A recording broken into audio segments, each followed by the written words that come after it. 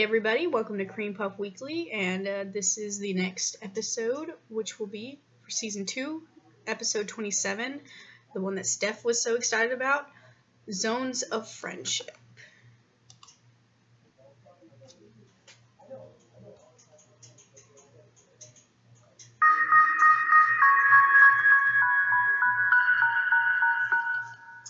So the good news is that Maddie doesn't seem to have made it down to the crater and gone all Super Saiyan.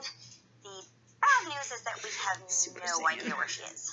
So come nightfall, it is anybody's game. I can't believe there's no sign of her anywhere. Hey Laura, and hey, Danny. I got news. They just marched the little Optimum Club kids into the crater and, can I ask you something? Is it more important than the evil plot? Well, no, but, last time I was here, Theo said some stuff, and, I was just wondering, am I in the friend zone? Kirsch, are you seriously asking me this? Fine. Fine, if that's the only way that you can think of women, then yes, you have been friend-zoned.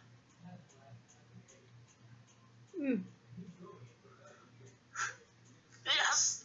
I'm in the friend zone. What? I have made it into the friend zone. Are you happy about this? Of course I am. I mean, yeah, I totally want more because, you know, you're super smart and way tough and smoking hot, but, you know, I get it. You're just not into me that way. And, you know, even if you don't like me the way I like you, I still think you're awesome. You're like the Joan of Arc. Why wouldn't it be awesome to be your friend? That is so cute. Kirsch, that's really sweet. Oh, they hugged. Oh, in your friend zone. Please, never say that again. Now, what did you need to tell Laura?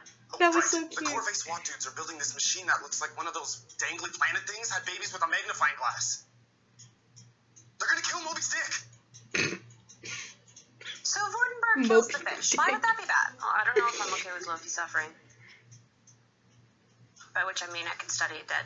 I don't think it's that simple. Come on! Angry Sumerian demigod! Do you remember how effective our last attempt to kill it was? So Vordenberg tries and fails. I'm still not seeing the downside. It gets loose and eats Europe? Or worse, he succeeds and its death throes drive everyone for 1,000 miles insane. Maybe it rips a hole in the fabric of reality. Or maybe it hypothesizes into something far worse than we've ever seen. Oh, very good points. There's a reason Maddie decided our best bet is to just bury it alive. You know, just for once it would be nice to get good news for a change, like an accidental delivery of puppies, instead of fish murder and possible super vampires. What are we gonna do? I don't think we have a choice. We can't risk him killing it. How do we stop him? Our best bros are on duty 24/7. Well, there are still a few Summers who trust me enough to help. I'll gather them up. If Kirsch can distract them with more of that weird fish spear, we'll sneak into the crater, sabotage the machine, and save Lofi.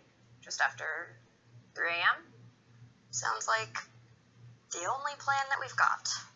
At least she's not wearing the giraffe shirt. That's good, right?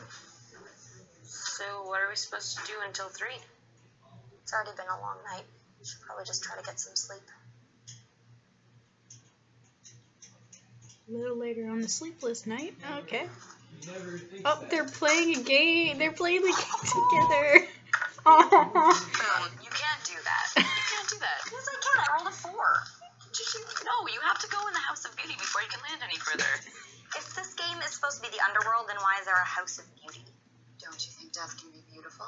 Oh my god, full of yourself much. Come on, I didn't mean it like that. Oh, you were totally going for the whole Belle Domes and Merci vibe. I am death, trod under a fair maid's feet. No, you're not.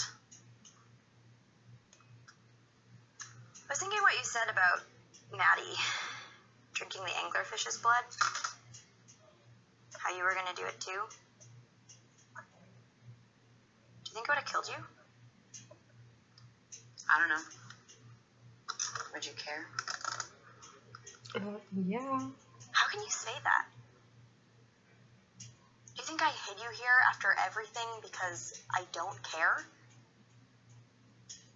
Because the thought of something happening to you doesn't make me feel like I can't breathe? Oh. And I don't know how I'm supposed to feel around you or what I'm supposed to do because...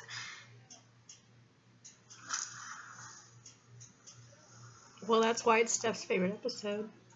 Aww. God. Please don't cry. I can't. Okay.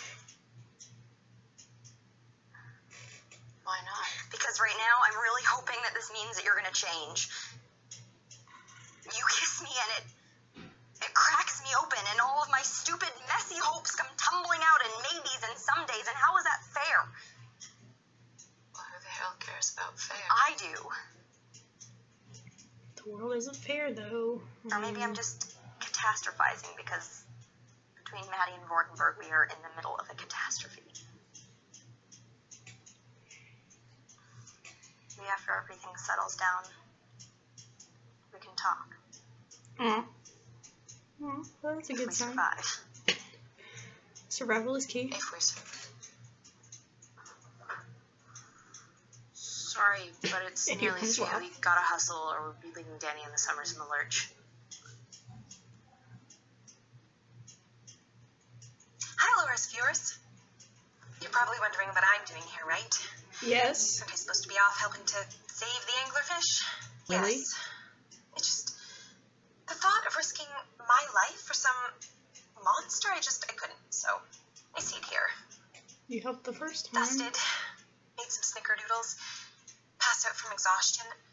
Only, when I woke up, there were bloody footprints on the carpet, and I am scared that something very, very bad is happening. Oh, Oh, darling, God. Maddie's I can behind pretty her. much guarantee it. Oh, shit. Oh, God. Alright. It was a great episode in more than one way, and you guys all know why. Like this video if you liked it, subscribe for more, or subscribe on my channel, please, if you would like more, and I hope you guys all have a great day, and goodbye!